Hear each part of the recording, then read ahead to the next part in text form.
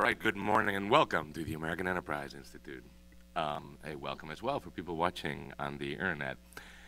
I'm going to keep it short here. Today we're going to talk about Maryland Comptroller versus Wynne, a case on in front of the Supreme Court on how and whether Maryland is allowed to and should tax the out-of-state income of its residents, Karen and Brian Wynne, and by implication, other residents as well, I suppose. To discuss this case today, we have Joe Henchman of the Tax Foundation, Ed Zielinski of the Cardozo School of Law, and Ellen Biard, who's here at the American Enterprise Institute. To kick off our discussion, which will consist of, say, 3 20-minute statements and then a Q&A. First, I'd like to introduce Joe Henchman. He is an attorney and policy analyst who has supervised the Tax Foundation's state policy program since '09 and legal program since '07, analyzing state tax trends, constitutional issues, and tax law developments. Henchman is admitted to practice law in the state of Maryland, District of Columbia, and before the United States Supreme Court. Well, please do go ahead. Good morning, and I want to thank AEI and Alan for inviting me today, and thank all of you for taking your time out to come and hear about a bit of a sleeper case, but one that if it goes the wrong way could significantly upend the entire state, the interstate tax system in the United States. So I really hope that that there will not be another conference about the Wynne case afterwards, in which case it goes the wrong way and we have to decide how we deal with the aftermath. So we'll see this year. How many of you are familiar with the case to the extent where you've read some of the briefs? It's about half and half. A short summation of it, Maryland has a state income tax, but they also have many local income taxes that are part of state law. So if you live in Maryland, you will pay your state income tax, but your form will also include a line for your county income tax, or if you live in the city of Baltimore, Baltimore income tax. And they're considerable. Most Maryland residents will pay a 3.2% local income tax if you're in Montgomery County, City of Baltimore, or Prince George's County, which is where a lot of Maryland's population lives, or Anne Arundel County also, in addition to the state income tax. So it's always important for us when we compare state income taxes with each other. We always have a little notation on Maryland that they have considerable local income taxes, more than just about any jurisdiction except for New York City. Maryland, like every state in the union, and the Council on State Taxation isn't here, but they have a brief where some poor person on their staff went and found every statute for every state of the credit for taxes paid to another state, and it lists them in that brief. So if you want the citation for every state, it's in the cost amicus brief, which is very good work on their part. Every state, including Maryland, provides a credit for taxes paid to another state. So if you are, say, a couple who has a business that engages in activity in 30, 40 states, as was envisioned by our founders, that the United States would become one vast free trade zone where people could engage in interstate commerce without states trying to stop them. If you do that, and you earn income in more than one state, you are not double taxed on that income, because each state is limited to taxing just the income generated in each state. And the mechanism for that is the credit for taxes paid to another state. Maryland has decided not to honor that credit to the extent it applies against the local income taxes. So the couple at issue, the Wynnes, Mr. and Mrs. Wynne, they are that couple. They earn income in, I think it was like 43 states or something. And they applied to Maryland for the credit against the local income taxes that they pay to their home county, and were denied. And they sued, as Americans do, and prevailed at the High Court of Maryland, the Maryland Court of Appeals. And Maryland is now appealing that to the U.S. Supreme Court. The U.S. Supreme Court, being thorough in its job, asked the Solicitor General for his views, and he submitted a terrible brief, which honestly should get an F in any law school class, because Professor Zielinski is the professor, so he'll set us straight. But the way I learned it when I went through law school is that you have to analyze all issues, these issue spotters. And for an interstate commerce claim, you have to look at both whether the state has the power to tax it as, out of its own constitution and the power to set its taxes, which the Solicitor General did, and he said, yes, Maryland has the authority to grant exemptions or deny exemptions as a matter of legislative grace. But he stopped his analysis there, did not go to the second question of, this has something to do with interstate commerce, and there's a whole line of interstate commerce cases that have to be analyzed, because there are some things that states cannot do because they infringe on the interstate market and the ability of people to buy and sell across state lines. It's not that the Solicitor General analyzed that and concluded it didn't apply. That would be commendable. That is doing it. He didn't even mention it at all, and that's a big problem. And then the Supreme Court granted cert,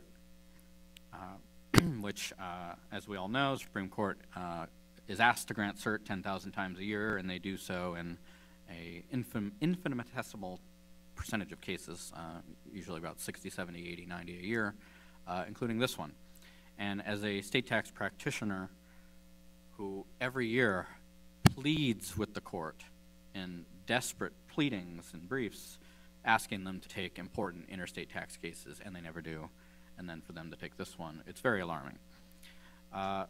So we submitted a brief, as did a number of people. There's quite a few amicus briefs in this case, including some of the panelists up here. Ours was short and sweet.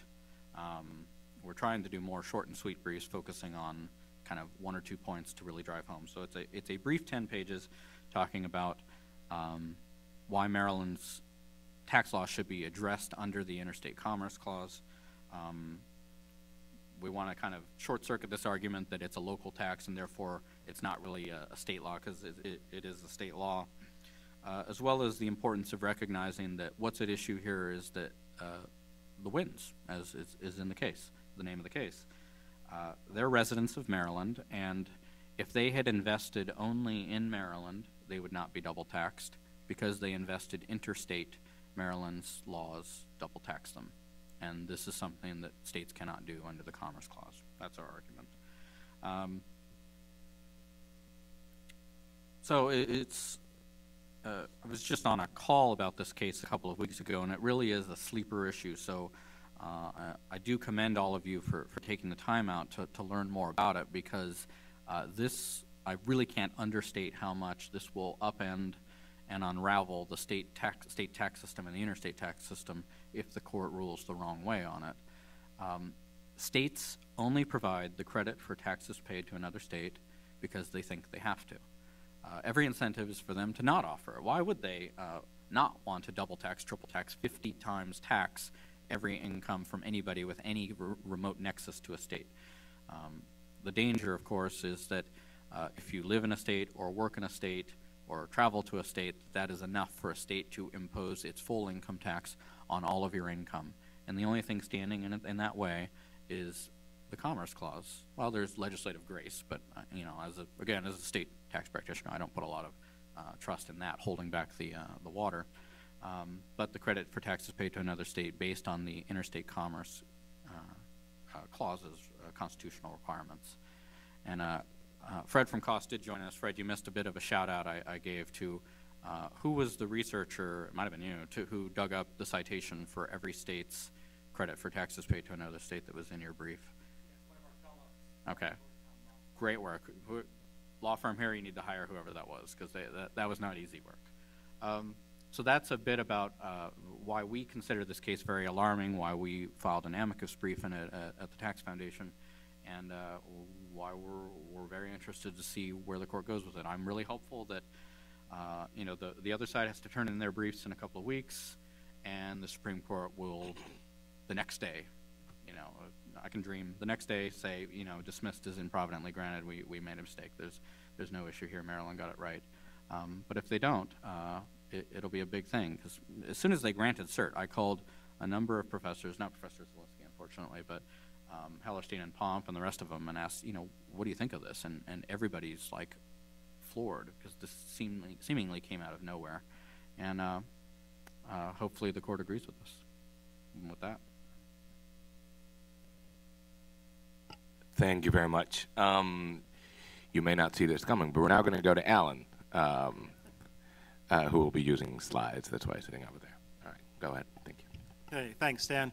Well, I agree with Joe, and I think Professor Zielinski does as well, that this is an important case, and we are indeed all very interested to see how the court decides it. I think those of you who did show up here today will have the privilege of hearing three really very different perspectives on the case, because although I agree with Joe that I want the court to rule in favor of the Wynnes, I'll do so on different grounds than they're arguing and then he's arguing. And of course, Professor Zielinski will argue for the opposite outcome. So I view this case as having an odd posture in the way that it has been framed before the court. Now, maybe the reality is just that I have an odd perspective on the case, and therefore the posture looks odd to me. Well, you can judge. But in my opinion, the parties have overlooked the real problem with Maryland's tax system, which also, as it turns out, is a problem with the other states' tax systems as well, although to a lesser extent. I do, as I'll explain, view the Wynne's position as being analytically flawed, but I emphatically agree with Joe that the comptroller's position would be devastating to interstate commerce should the court adopt it.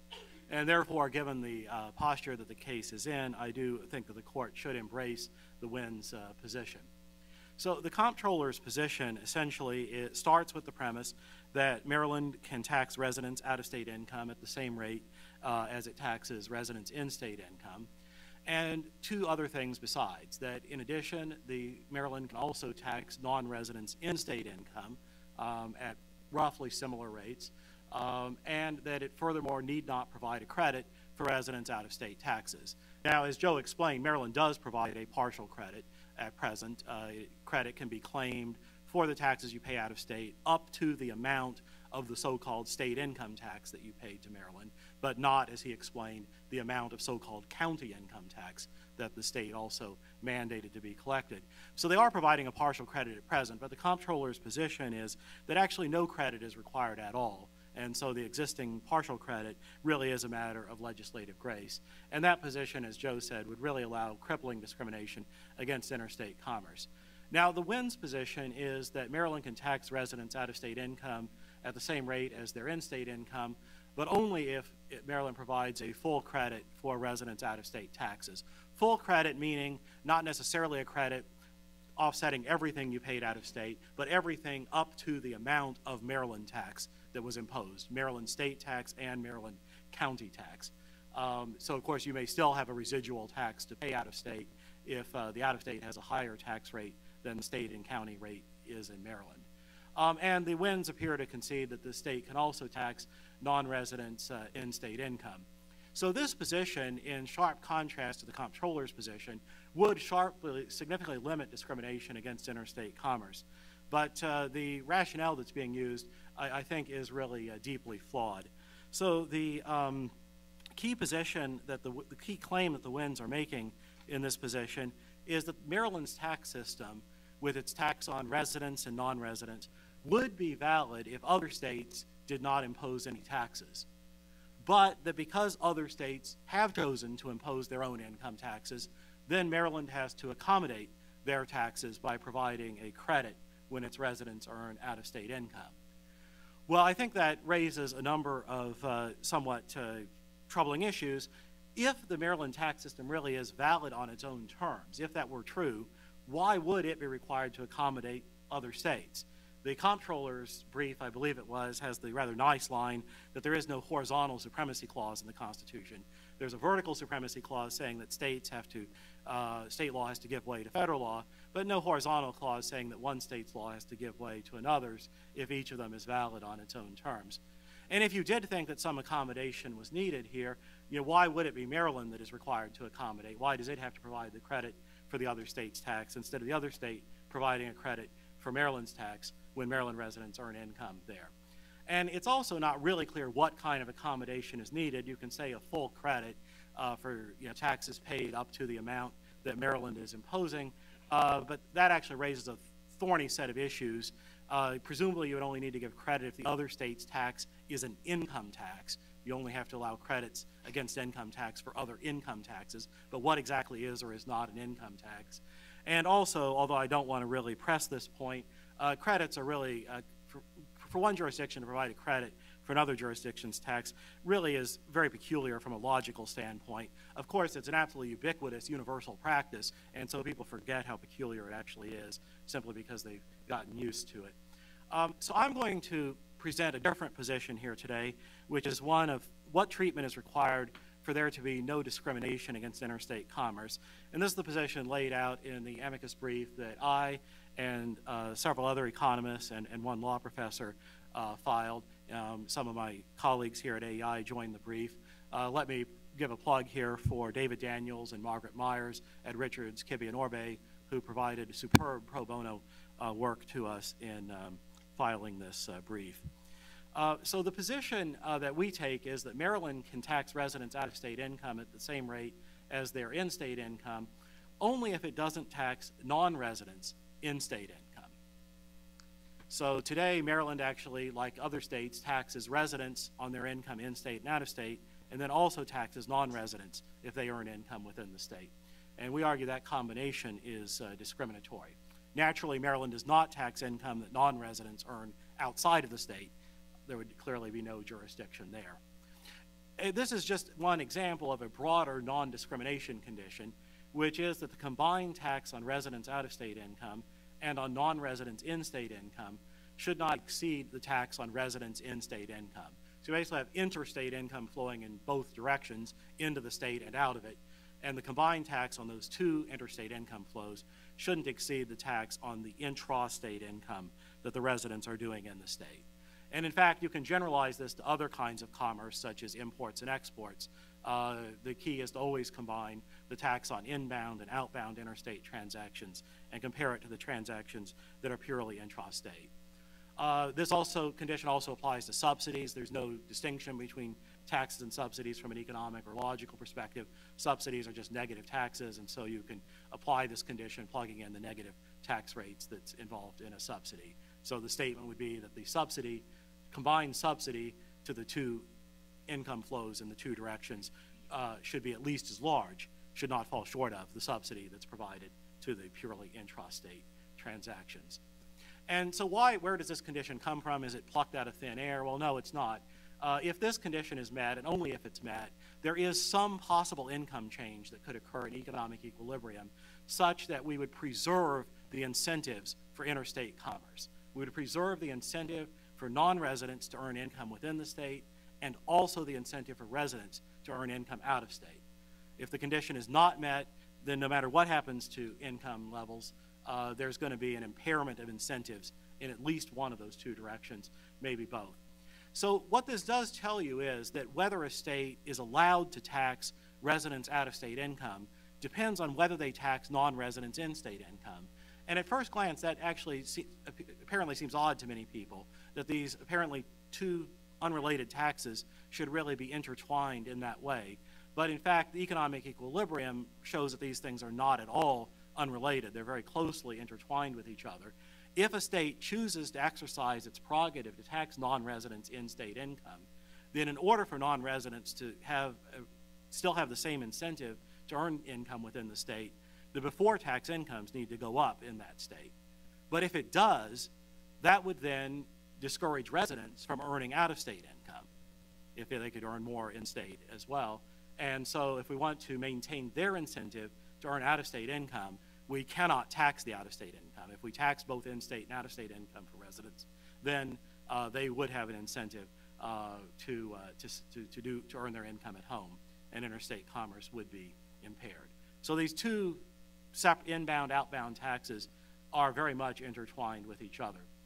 Now, the Supreme Court has used a test that it likes to call internal consistency, and that actually is the same as this non-discrimination condition, provided that the state does not make its tax rate depend on the tax rates that other states choose. What internal consistency says is if a tax is okay if provided that every state copied the tax, then the nationwide tax on interstate transactions would not exceed the tax on intrastate transactions. Well, that is just the same as what I've said, right? If you had every state copying the tax, every interstate transaction would get hit with the inbound tax in one state and the outbound tax in another, You need to add those up to get the nationwide tax. Meanwhile, an intrastate transaction, of course, would just be taxed by the state where it happened. And so if you wanted the nationwide burden on the interstate transactions to not go above the intrastate tax, you need that combined inbound and outbound tax to not exceed the tax on the intrastate. So sometimes the court has really, I think, been very confusing when it describes the motivation for this test. Some people assume that the problem would be having two states actually tax the same income, and this is viewed as a test for whether that's going to happen. But it's a bad test because it's based on a hypothetical situation where every state copies the tax instead of looking at what the states are actually doing. And so that's the rationale some people have for it. But it's really a test for whether the state's tax system in and of itself is discriminatory.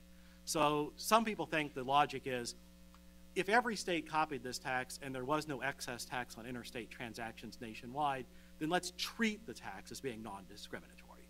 But no, it's the other way around.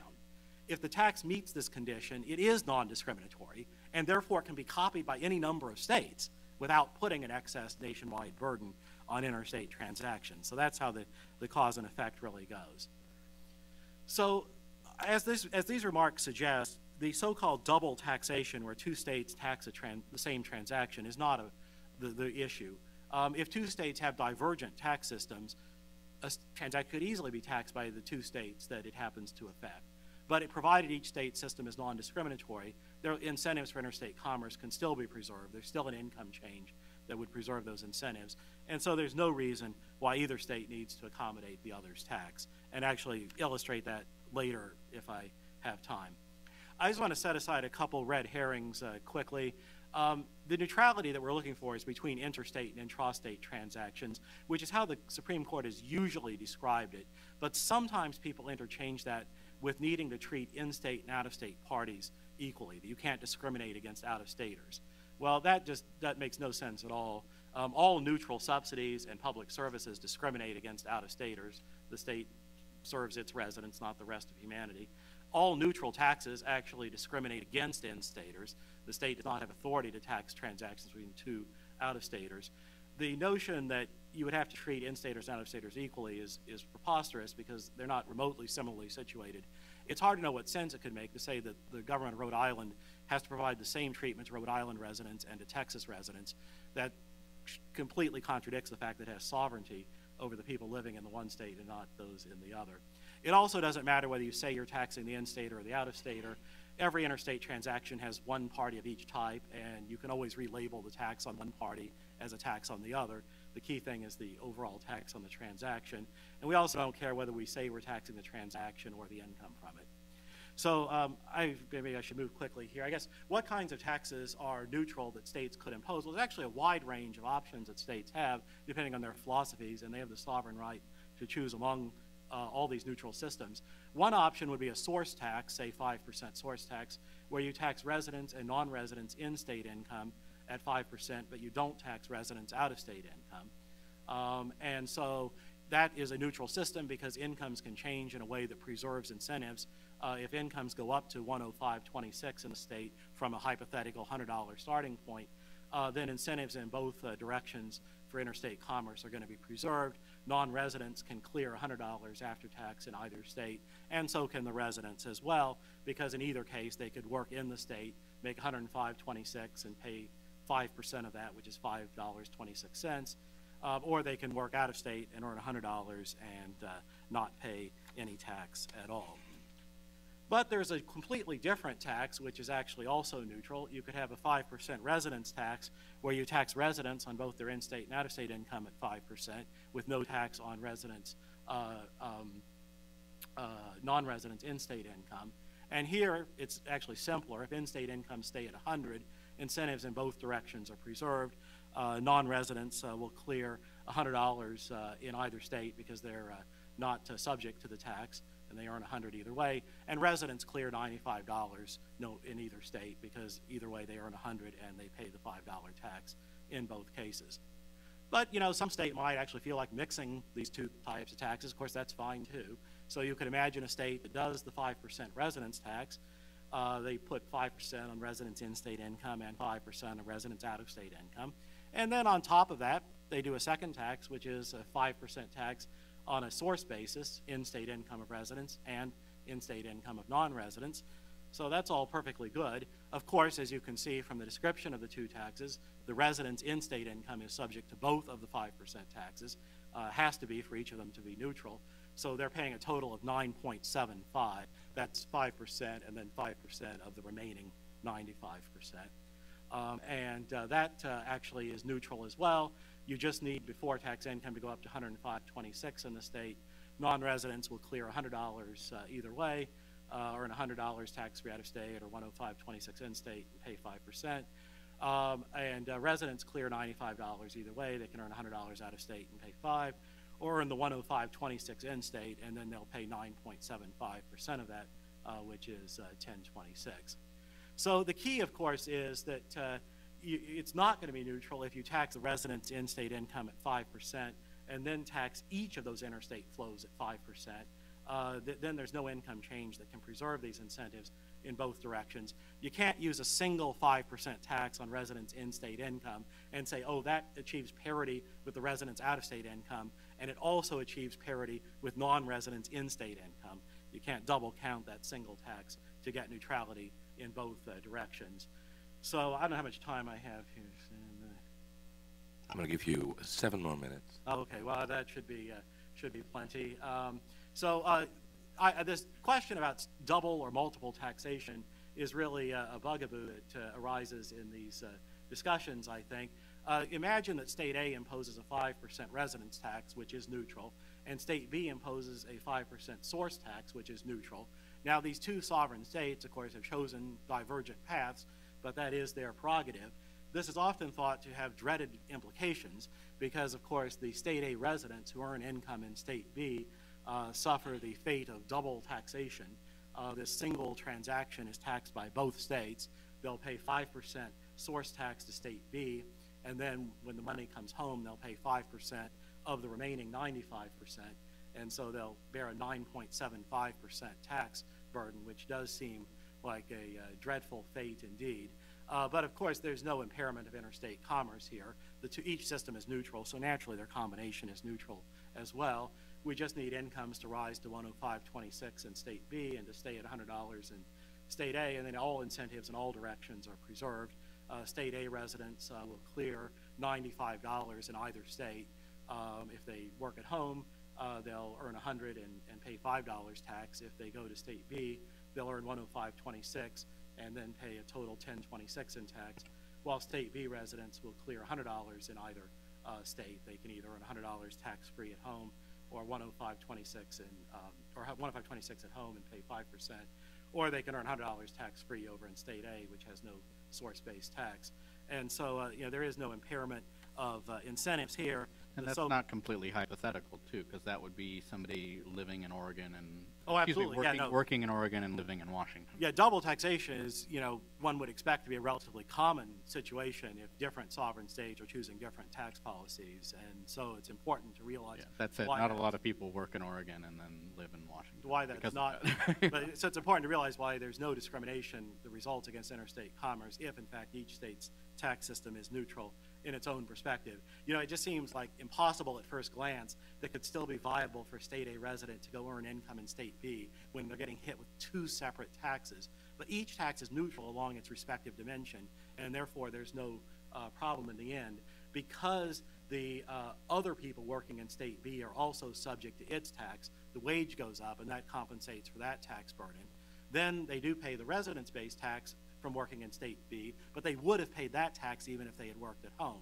So neither tax actually poses a competitive obstacle, and therefore there's no reason why either state needs to accommodate the other state's tax. And again, no logical explanation of which one should do so if you somehow thought that one of them ought to. So, having looked at these different positions, how ought the Wynne case to be decided? Well, in an ideal world, you would apply non-discrimination principle to the Wynne case. The Supreme Court's four-pronged test that it laid out in 1977 for the Constitution says that there's not supposed to be a tax discriminating against interstate commerce. So we could apply that. Well, we would strike down Maryland's tax system because they are, in fact, taxing both the residents' in-state income, the residents' out-of-state income, and the non-residents' in-state income at comparable rates. Now, as fate would have it, every other state with an income tax, every single one, does that same thing. So we would strike down Maryland's tax system and all the others with it because of that flaw. Now, it's true that the other states, other than Maryland, do provide the so-called full credit for the residents' out-of-state taxes. But a full credit doesn't zero out the tax on the residents' out-of-state income. Not always. It says, we'll give you credit for the taxes you paid out of state up to the amount that we're imposing on you. And so if the income is being earned in a state with a higher tax rate, there will still be a residual tax on the resident's out-of-state income. And if the state is already taxing all the income earned within its borders by both residents and non-residents, that is still a discriminatory outcome. So even the full credit doesn't solve the problem. So realistically, what I would hope the court would do is to adopt the middle ground, which is basically the result that the Wynnes are advocating, but on different grounds. The court could say that as long as a state does provide a full credit, which every state except Maryland is basically doing, then we will accept the standards set up despite the fact that it is discriminatory. It is a universal practice and also a long-standing one. It actually does satisfy the internal consistency test, even though it doesn't satisfy the non-discrimination condition. And the reason is because here, the state does make its tax rate depend on what the other state is doing. And if the other states were copying Maryland's tax system and had the same rate as it did, the credit would zero out the other state's tax. So it actually satisfies internal consistency, but this is one of those situations where that doesn't mean that it satisfies non-discrimination. And of course, parties have not, the Wynnes have not requested that the court strike down discriminatory systems that offer full credits.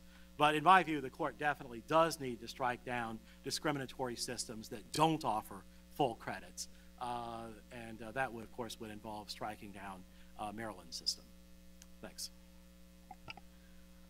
Thank you, Alan. And now we turn to our third speaker, who will defend what Ellen just referred to as a ruling that would have a devastating impact on interstate commerce, I believe. It is Professor Edward Zielinski of Yeshiva University's Benjamin and Cardozo School of Law. Well, there you go. Okay, thank you. I join in thanking the folks here at American Enterprise Institute for inviting us to speak here today. I don't have a lovely PowerPoint like my colleagues here. My children have made me swear off PowerPoint for the semester, and I'm having withdrawal symptoms, so they sent one of my sons to make sure I don't fall off the wagon here today. I do not accept the various teeth-gnashing interpretations of the Wynne decision. I think Wynne can and should be decided very narrowly. And I believe that ultimately the United States Supreme Court should uphold the Maryland decision against constitutional challenge. And the first distinction that I want to make is one which I think in practice all of us accept, and which in practice is not often as clear as it should be, but which I think is controlling here, and that's the distinction between tax policy and constitutional law. As a matter of tax policy, I agree with my colleagues here today, and I agree with the Wynnes that a credit should be offered by the state of residence to avoid double taxation. But I don't think that we can find that principle of tax policy embedded in what we have come after 150 years to call the Dormant Commerce Clause. In what is perhaps the most famous dissent in the history of American jurisprudence, Oliver Wendell Holmes in Lochner said that the 14th Amendment does not enact Mr. Herbert Spencer's social statics. Well, the Commerce Clause does not enact the tax policy considerations of those of us who consider ourselves tax policy mavens. In order to take tax policy and turn it into constitutional law, something else must happen. The fact of the matter is that tax policy is not well made in the courts. The courts can address these issues at best episodically. Taxes are inherently technical. Ironically, they're technical and inherently political. And tax systems often inherently involve the kinds of arbitrary decisions that courts should not legitimately be making. So that in order to rule for the Wynnes, you've got to come up with, in a legitimate way, a principled basis for the court to make its decisions. I don't think that there is such a principled basis. But the mere fact that as a matter of tax policy that the Wynnes are correct, I think begins the discussion. I don't think that it ends it. And in that context, I want to advance a second proposition, again, which all of us accept in theory, but which I think has been conflated in discussion of Wynne, and that is the discussion between the Dormant Commerce Clause and, for lack of a better term, the Explicit Commerce Clause. The Commerce Clause is fundamentally Congress's body or Congress's constitutional authority to enact. Now, historically, the Dormant Commerce Clause has, I think, served a good and productive purpose over time. It's been very useful, but we're clearly seeing the secular eclipse of the Dormant Commerce Clause. The courts simply cannot provide on a sustained basis the kind of rigorous, technical, political, continuing analysis that is necessary in order to regulate a national economy and its federal tax systems. And just because in an earlier and simpler age these ideas worked, I don't think it's necessarily the case that they work today. And I think it's important in this context to place aside a lot of what I frankly view as some of the more overblown possibilities. So we're told that one thing that's going on here is there's a conspiracy between Justices Scalia and Thomas to get the Dormant Commerce Clause wiped off the books. I don't think the court is likely to do that. I don't think the court has to do that. I think the court can decide Wynne very narrowly. By the same token, I don't think if you believe that the Dormant Commerce Clause is part of our jurisprudence, that you have to accept everything that's been written in the last 150 years. And that brings me to what I think is the fundamental point here, which Alan touched upon, and that is that the Dormant Commerce Clause concept of non-discrimination, despite its visceral appeal and despite its historic provenance, is today fundamentally incoherent. And all one has to do is look at the economically equivalent policies and see how they would be treated if you took this rule of non-discrimination seriously. What the Maryland Court of Appeals said was that the Wynnes, when they look at the decision to invest at home in Howard County or in Maryland, as opposed to investing out of state, that Maryland's law encourages them to invest at home and pay a single tax rather than to invest out of state and incur two taxes without the second tax being abated by a credit. That position is correct, and in fact it is solidly based in the court's case law. The problem is that case law doesn't make a great deal of sense anymore in a modern economy, because in fact everything, as Alan suggests, that Howard County does, everything that the state of Maryland does is for the benefit of its residents. Everything they do put a thumb on the scale to make people invest locally. Suppose that Howard County reduces its general rate, which they're allowed to do under Maryland law. That has the exact same economic impact. It encourages the Wynnes to invest at home because the local tax is now lower, rather than making an investment in an out-of-state economy. Are we prepared to say that the courts are going to be policing and stopping general rate reductions by states and localities? I think not. And in fact, most of my colleagues who are in favor of this, when you give them that example, They kind of treat it like Ross Perot's crazy aunt in the basement. Let's put that down there and forget about it. But the reality is you can't. Once you say that the courts, which is not a good place to be making tax policy, are supposed to be policing state and local policies that encourage local investments, the fact of the matter is then the courts have to police all of the provisions of our tax system and more.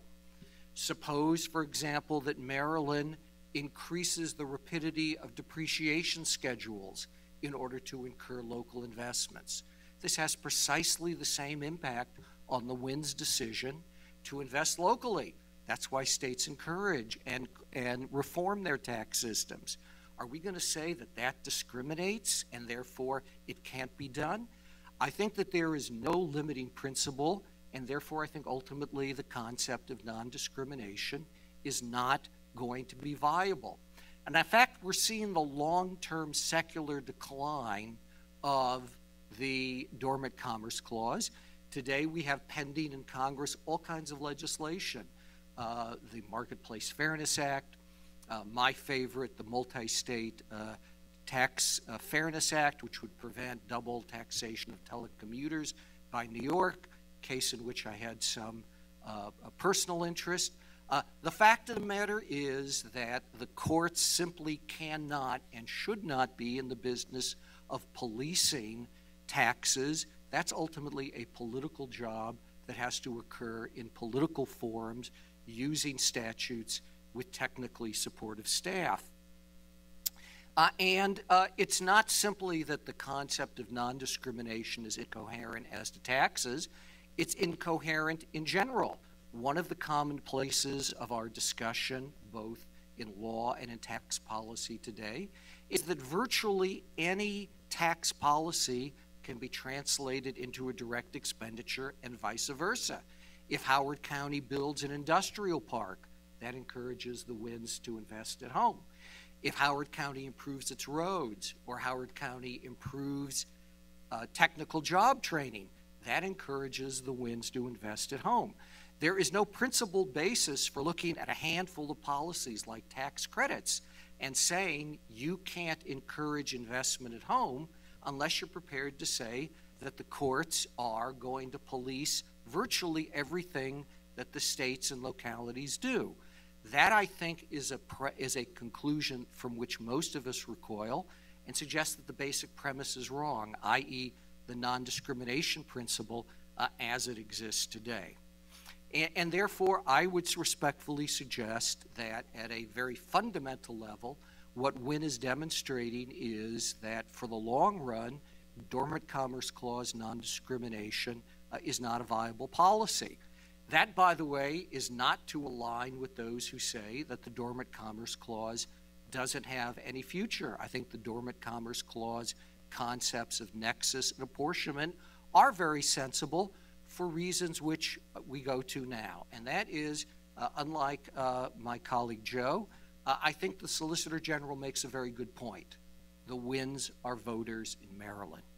The Wynnes are being taxed, and they're complaining about taxes being imposed upon them by the governor, the legislator, the county officials for whom they vote.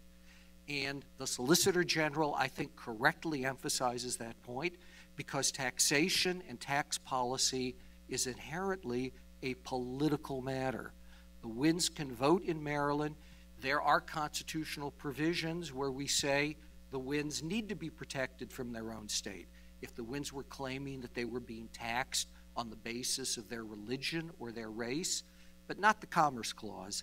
The Commerce Clause, particularly the Dormant Commerce Clause, should not be used in the case of the Wynnes as voters.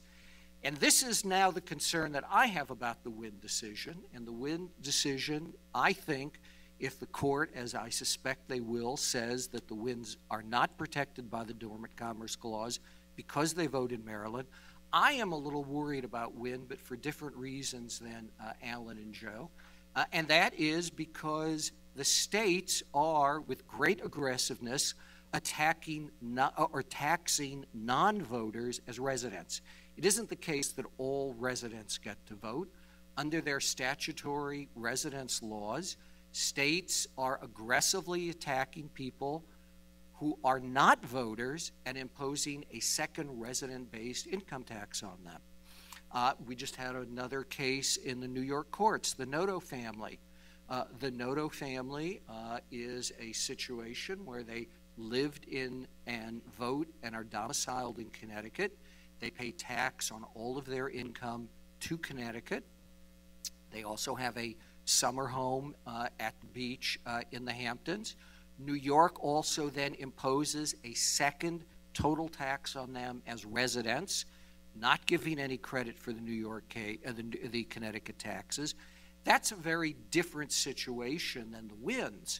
The Wynnes are complaining about taxes being levied upon them by the state in which they vote.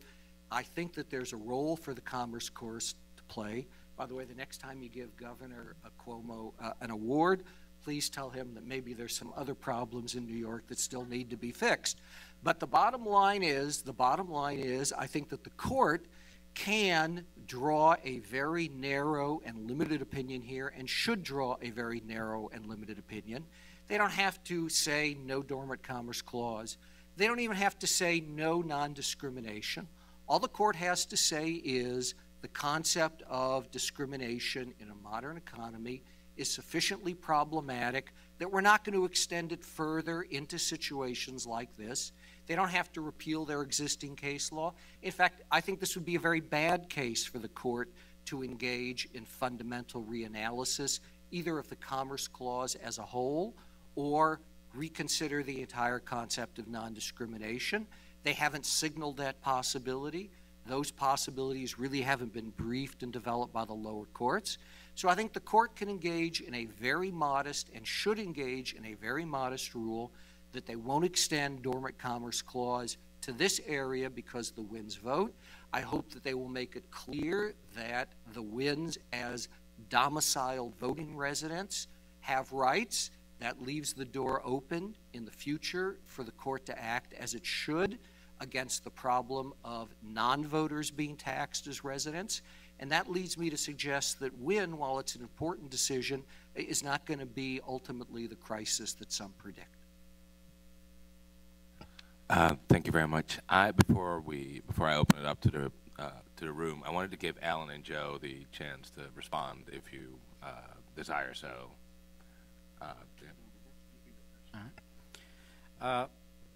Professor Zielinski brought in some history, and so I figure I should too. States could not tax anything in interstate commerce for a century and a half after the Constitution was ratified, which was, as far as bright line rules go, pretty stark, and that came about just from the founders' experience under the Articles of Confederation, where states really taxed interstate commerce. They imposed embargoes against each other. They imposed tariffs and blockades, and it was a big problem and doing a lot of damage to the national economy, and indeed was one of the reasons that we had a constitutional convention to come up with a better system, including the Commerce Clause in it, to prevent that from happening again. And the court developed its dormant Commerce Clause doctrine pretty early on. I think it was the 1810s was the first couple of cases where they laid down this rule of states cannot tax interstate commerce. And that was the rule for most of the next century and a half.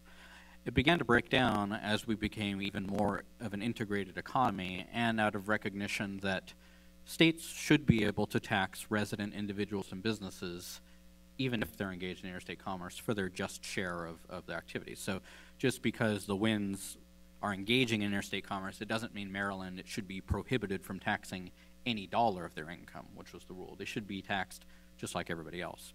And that's what ultimately led to the complete auto decision that Alan referenced in the 1970s, which included the non-discrimination provision. States hate this. States want to be able to tax and not just resident income. You know, Alan went through his slides of all the permutations. States want to tax all of it as much as they can, especially if they get to tax non-residents or activity happening outside of states, especially business activity happening outside of states, because it's more revenue. And I I do agree with, I'm glad Professor Zielinski sees a problem with taxing non-voters. So if the Wynnes were from some out-of-state couple and Maryland was trying to tax it, he recognizes that there is no political representation release valve at issue in that case, and that would raise a constitutional problem. I wouldn't draw the line where he draws it, just because state hunger for taxes and their willingness to exercise their power to the detriment of the national economy is a big problem, and we see that with some of the pending congressional litigation that congressional legislation that he referenced. So, the mobile workforce bill, which is a bill that would limit state authority to tax non-residents who are only in the state for a brief amount of time. So, just for an example, Professor Zielinski lives in Connecticut or New York now? Connecticut. And he's here in D.C. presumably earning income for today. Here's a volunteer. Did you take a vacation day from your? No, okay. So, technically, not only does he have to fill out a D.C. tax return and pay it. D.C. might be different actually, because D.C. is weird. But in most cases, you have to set up withholding in advance with your employer. And that's a big problem, and so the federal proposal would set a 30-day grace period on all of that. It's not getting a lot of action in Congress because Congress, for the most part, sees this as the court's problem to solve. And the courts don't want to step on and do anything because they view it as Congress's problem. So I do recognize that we do have a little bit of finger-pointing going on right here, which Professor Zielinski alluded to, that, maybe we should just let Congress do its job. Well, Professor Zielinski, Congress isn't doing a lot of its job nowadays, so I'd be reluctant to throw everything overboard on the credit for taxes paid to another state, which will lead to real and lasting harm, just out of the view that maybe 200 years of jurisprudence is misguided. I'm always eager to take the stand that the Supreme Court has been wrong for a long time on things, and a couple of years ago we did the Kentucky versus Davis case, and Alan and I were literally the only two briefs in that case, and we lost that one 7-2, unfortunately. I still think I was right. And the reason how the court ruled in that way is they created an exception to the Commerce Clause. So I feel like that does more damage. This narrow, we're going to create exceptions to the Commerce Clause rule, but still pretend like we're upholding complete auto, which I think is the more realistic outcome of what you're proposing. And that ultimately leads to just more incoherence in the doctrine and, most troublingly, more freedom for states to continue doing what they're doing, which is taking every chance they get to discriminate against interstate commerce. Just one last point of your broader point, which I'm going to kind of put under the umbrella, is the Kuno point, because it came up a lot during the discussions over the Kuno, Ohio case a couple of years ago. The idea that everything states do benefits residents, so therefore we have to throw up our hands and give up on the non-discrimination inquiry because everything's discriminatory. And this pushes a little bit back against something Alan said too, which is costs and subsidies, to me as a lawyer, are not two sides of the same coin. That sending somebody to jail for a week and taking away and telling somebody they can't go on vacation for a week is not the same thing. Subsidizing somebody if they engage in activity and imposing an excess tax on somebody, they have very real effects, and I think we look at them differently legally. And the analysis that I always look at is the extent that a state punishes people for engaging in out-of-state behavior is definitely of more significance than the fact that a state is using its in-state budget resources to subsidize people for engaging in a certain activity. And that's not always the happiest outcome for economists, and I work with a room full of economists, but it leads to the right result in every Supreme Court Dormant Commerce Clause case that they've looked at. The importance of non-discrimination, looking at that, and I think that's a more realistic limiting principle than giving up on it and letting state legislators decide whether or not they should discriminate against interstate commerce through punitive taxes on people who engage in it, because that is to me, that's a dead end, and hoping that they'll self-restrain in that avenue. Thank you. Al? So actually, I agree with a lot of the things that Ed said, but I really draw completely different conclusions. The particular version of the non-discrimination principle that he's talking about is indeed utterly incoherent, and I also do think that any principle does have to apply uniformly to taxes and subsidies, so I'll disagree with Joe on that. I think that any tax can be rewritten as a negative subsidy, and so we need a principle that will work across the board, and the principle that Professor Zielinski was critiquing, does indeed fail. It cannot be the case that the Supreme Court can say to a state, you can't encourage investment to come here. States absolutely have a right to encourage investment in their state. They have the right to provide extravagant subsidies for investment inside their state that they do not provide to investment anywhere else in the world. But of course, those subsidies must be provided both to residents investing in the state and to non-residents. And then, of course, that is perfectly neutral between interstate and intrastate transactions. At the same time that you're encouraging residents to invest at home, which would, of course, be a reduction in interstate commerce, you're encouraging non-residents to also invest within the state, which is an encouragement of interstate commerce. And as the examples show, that type of place-based, source-based tax or subsidy, does have neutral effects between interstate and intrastate transactions. By the same token, a state can provide extravagant subsidies to its residents that it doesn't provide to anybody else on the planet, provided that those subsidies apply both to the residents' in-state and out-of-state activities. Again, it will encourage them to do more of both, but there's no favoritism for interstate over intrastate transactions. And so the same principle, of course, applies to subsidies. It applies to the roads and industrial parks. If a state provides police protection to people within the state who are producing both for the home state market and for the export market, that's a perfectly neutral subsidy vis-a-vis interstate commerce, even though it discriminates in favor of the state's residents who receive the police protection.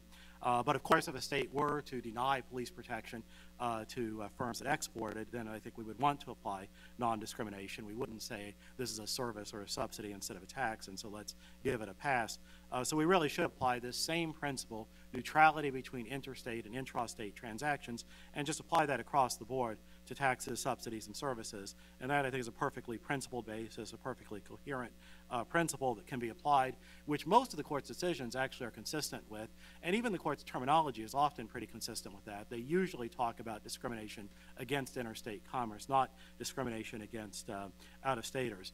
I do want to also say the fact that the Wynnes vote in Maryland, that can't, if you say that a state can impose a discriminatory tax on interstate transactions simply because the tax is labeled as being on the in-state party, then of course discrimination is unlimited because every interstate transaction has one in-state party, and by simply labeling the tax as being imposed on that party instead of the other one, then you have carte blanche. So I don't think that the Maryland tax is any more acceptable because the tax is imposed on the Wynnes instead of Maryland imposing a payroll tax on or some type of withholding tax on their out-of-state income payer.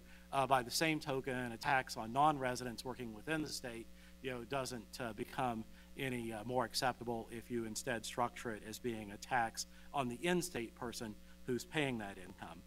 That distinction can simply be manipulated quite easily. The whole point of non-discrimination under the Dormant Commerce Clause is to say that a state cannot tax more heavily its residents for engaging in interstate transactions than it does for engaging in intrastate transactions. And I think it's important for the national economy to maintain that.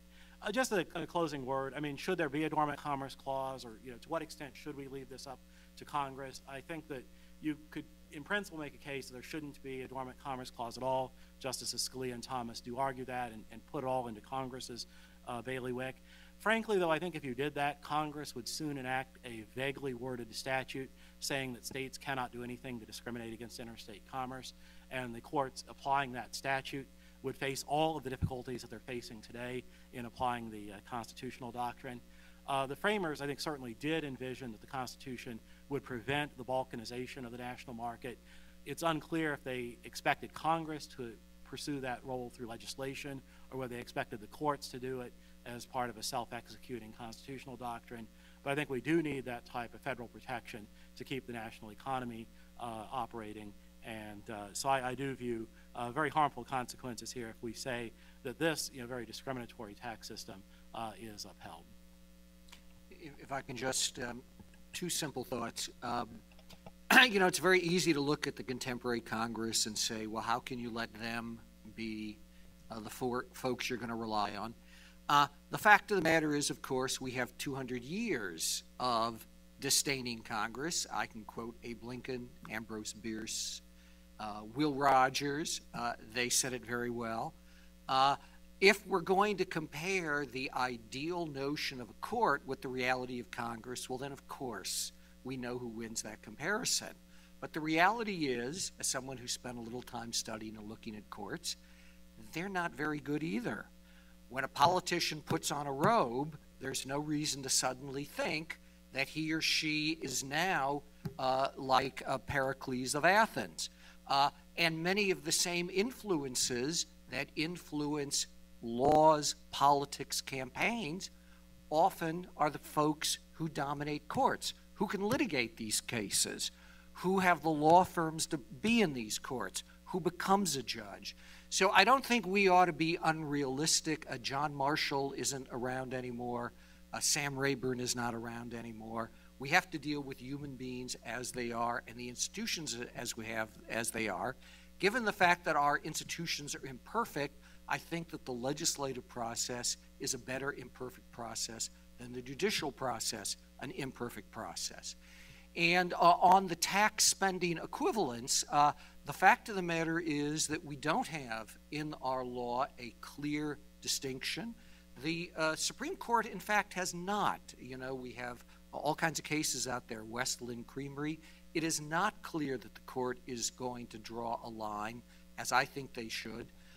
But it is not at all clear that the distinction between taxes and non-taxes is really built into our Commerce Clause jurisprudence. The folks who brought the Cuno decision are convinced that it's not, and there may be some truth to that. That's why I look at all of this and say maybe it's time to rethink it. Was John Marshall right to decide Gibbons and Ogden as he did? Well, we could argue that maybe he wasn't, that maybe if he had said that the ferry going between New York and New Jersey can be taxed, maybe that would have made a very great difference in our constitutional history, and the path-dependent path that we've gone on has allowed Congress not to do its role under the Commerce Clause. We don't know that counterfactual. We can only speculate. What we can look at is where we are today, and I respectfully suggest that to extend the concept of non-discrimination to the Wynnes takes an idea that is not terribly coherent, pushes it farther than it has to go, and for that reason I think the court can reverse without engaging in any kind of revolution, doctrinal or otherwise, which it's really not, I think, prepared or properly briefed to do. Thank you very much. I think we're ready for questions from the audience. Yes. Excuse me. Do you mind waiting for the mic? Say who you are, Fred. Yeah, hi, I'm Fred Nicely with the Council on State Taxation, and I appreciate the dialogue all three of you had here today and your different perspectives on this. I think what could be a very significant case. The one question I have is just looking at Complete Auto, and Professor Zielinski, you had looked at it in an extension. I look at this as a case where the court has the ability just to do an affirmation that the Commerce Clause applies to all types of entities, whether you're a resident, non-resident, a C Corp, or an S Corp. I think one of the things we have to remember here is the Wynnes, the income that's being taxed is not their wages. It's actually their investment in an S Corp that doesn't have a right to vote. So if Maryland turned around and it had imposed its tax directly on the S Corp, I assume you would argue that there was then Commerce Clause protection for the S Corp versus the tax being a flow through applying to the Wynnes directly as individuals. To me, you're applying a very narrow test, and I guess I don't understand why you wouldn't just argue that Complete Auto, from what I was hearing from your dialogue, should only be the first prong, should only really be a substantial nexus prong. Why are you arguing for a narrow application? Well, first of all, I want to clarify, I'm in favor of both nexus and apportionment. because those are principles that I think get to the question of political representation. So that I believe that there is a role to be played by the apportionment clause, and in particular in cases like the NOTOs, when a non-voter is taxed as a resident on his worldwide income, even though he or she spends half or less of the year in that state. It strikes me that's the classic case where a rule of apportionment makes sense. You've got two states, apportion the base between them. So insofar as I left you with the impression that I think the apportionment rule is not a good idea, I want to correct that, because that's not the impression that I've left, or the impression that I've hopefully established in my writings. So with that, help me, I don't know if that reframes the question for you or not. No, thank you. But I think if you focus in on apportionment, you, with Mr. Viard's presentation and going through the discrimination, you have that going on here, where Maryland is taxing the same income, non-residents and residents, which is going to result in more than 100% of the income being taxed under their internal consistency prong. How then do you justify that? Well, it's a simple, lots of justifications. The most obvious one is history. The principles that we use today did not come from John Marshall or the guys in Philadelphia. They were developed in the years following our Civil War, both domestically and internationally, as we confronted these issues. And so, particularly in the early part of the 20th century, a lot of folks looked at this and said, you have two bases for tax, and here I do agree with the Solicitor General's report. You have the political allegiance of the taxpayer. That is a jurisdictional basis for taxing his or her worldwide income. You then have the source base, which is legitimately taxed as to the activity within the states. We all agree that that potentially leads to double taxation. And I think the system of credits that has evolved as the national and international norm, I think was a very sensible resolution of those issues. I don't believe, by the way, that it was the courts that drove that resolution. I think it's the courts that, in effect, adopted and adhered to that resolution as it was developed by domestic and international thinkers and lawmakers in this area. So, again, I don't think there's going to be this great crisis if the court rules against the Wynnes. I'm not, frankly, convinced that states are going to wholesale reduce their credits. If they do, then we will have a very healthy political debate in our state capitals and in our country about what the tax rules ought to be. Tax policy is ultimately a political issue. The courts aren't a good place to make tax policy. Appreciate your comments. I just wanted to offer a kind of side note on this question of residence and source each being a legitimate basis of taxation, which I absolutely agree with. I think it's perfectly coherent for a state to say they're going to tax the people that owe allegiance to them, and perfectly coherent for a state to say that they're going to tax the income within their borders. Of course, the state just needs to be consistent on that front. So if a state really does think that residence or political allegiance is the right principle for taxation, that's a perfectly great choice, and the state should then tax its residents on all of their income. But of course, it would be complete contradiction for it to turn around and then be taxing the income that non-residents earn within the state, because there it's saying that income is not, that the residence is not the basis after all, that instead we should have a source-based tax. And of course, a source-based tax is fine too if we think that's the right principle, and we can tax all the income in the state no matter who earns it. But then, of course, that implies that the resident's out-of-state income shouldn't be taxed. And again, if you want to do a mix of the two, that's fine as well. But it needs to be a consistent mix, that if I'm going to tax both residence and source, I should tax twice the situation where there is both residence and source within the state. I just want to agree with Professor Zielinski that apportionment should be more of a constitutional issue than it is. This is something that, at the same time they were writing Complete Auto, unfortunately, the Supreme Court left to the states to sort out, making sure there's uniform apportionment rules between states, and that's become a mess. States don't have uniform apportionment rules between each other, and that's a big detriment to interstate commerce, and I think it should be more of a constitutional issue than it is. And it also highlights, in my opinion, the problem of saying, well, states will figure this out and they're not going to discriminate against interstate commerce, because in that case they have.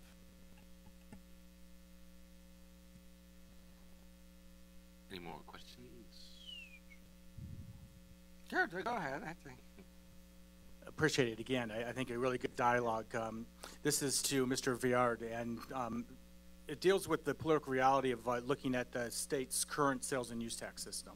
Right now, typically the states, they impose a sales tax, that's the over-counter sales, and then they impose a use tax on, the destination and where something's actually going to be used, and providing credits in that mix. And am I to understand what you were, saying is that you don't think that should be a credit mechanism whatsoever, that you have to be very consistent on how you're imposing the tax to eliminate discriminatory taxation? Again, as an ideal matter, absolutely, and one can then step back and say, given where we do stand in history, should the court actually take non-discrimination to its logical limit? But yes, I agree that as a matter of economic principle, that a credit is an inadequate substitute, and instead there should be neutrality and consistency in how the tax base is defined to begin with.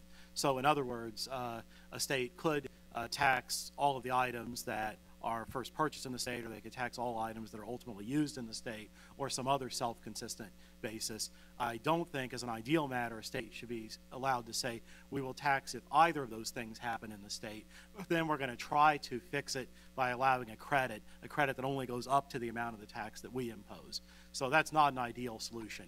Again, might it be acceptable given where we stand in history? Well, maybe so, especially because I think that's less of a problem than it is in this income tax context. But no, as a matter of principle, the state should be every state should be adopting a neutral, internally consistent tax base, and not relying on credits to somehow salvage a inconsistent, discriminatory definition of the base. So if it was structured so that each jurisdiction, taking the Wynnes, for example, Maryland decided only to tax the portion of the Maryland income,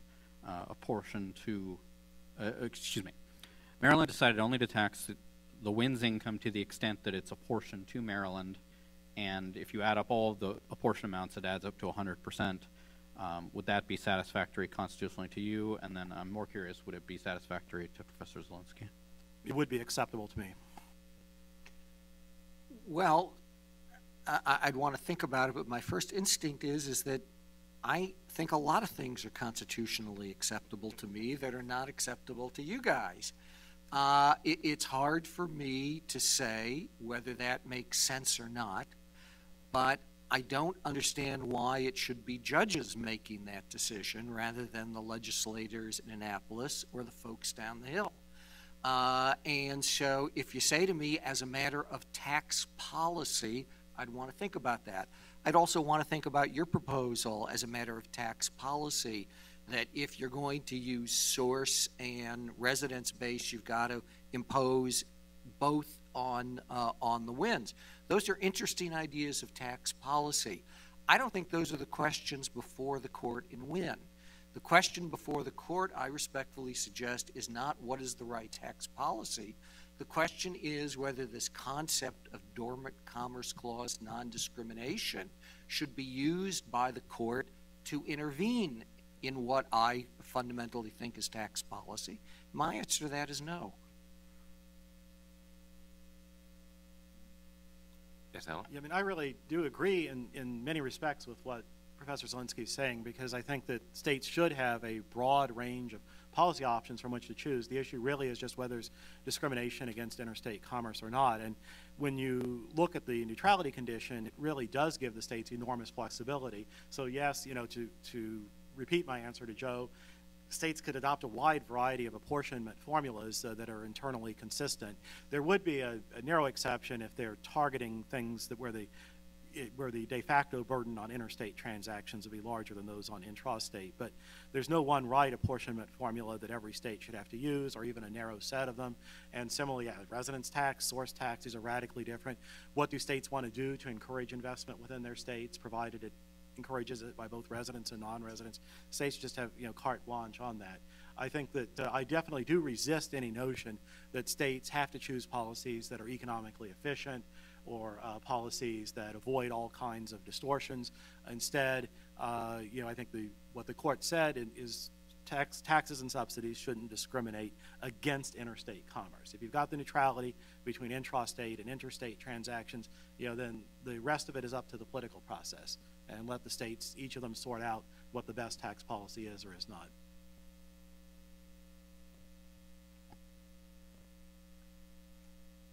Yes, Nikolai, please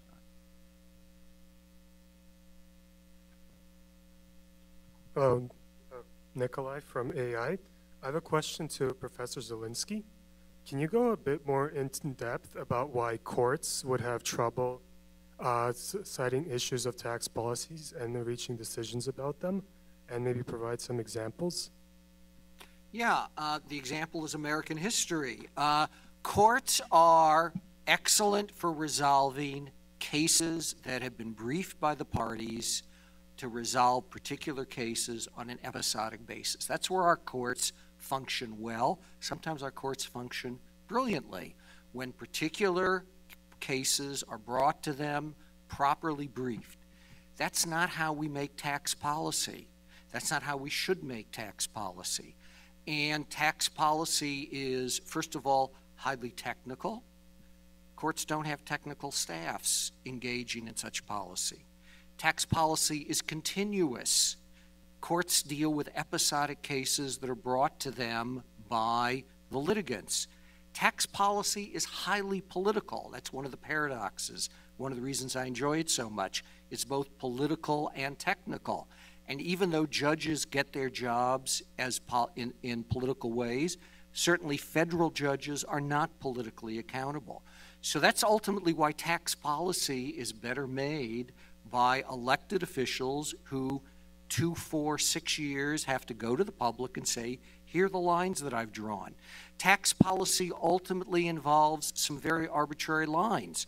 The tax rate's going to be 15%, and then it's 16%, and then it's 17%. The tax base is going to cover items A, B, and C, but not items D, E, and F.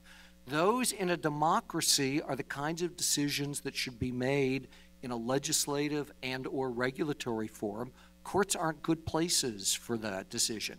And I suspect, and by the way, I'm not someone who believes that we should overly think the courts spend a lot of time conspiring or thinking about these things, but I think that the court instinctively understands that. And let me give you one of the best examples we all know, which is Quill and National Bellis Hess. Court said in Quill, we're going to insist on physical presence in order for the states to collect sales tax. The court has, although it's had several opportunities, refused to intervene subsequent to that. I think the court is right. I think the court is saying this has got to be worked out. The question of sales tax nexus has got to be worked out by the states, by the Congress, in a political way. I think that's a wise decision. I hope they make a similarly wise decision and win. Thank you. I think we have time for one more question, if any. Otherwise, we are done here, and I would like to thank our panelists. This is fascinating. I'm very sad you have not all come to agreement. That's how these things go. And thank y'all for coming. Well, that's it. I apologize for the promo joke. I just couldn't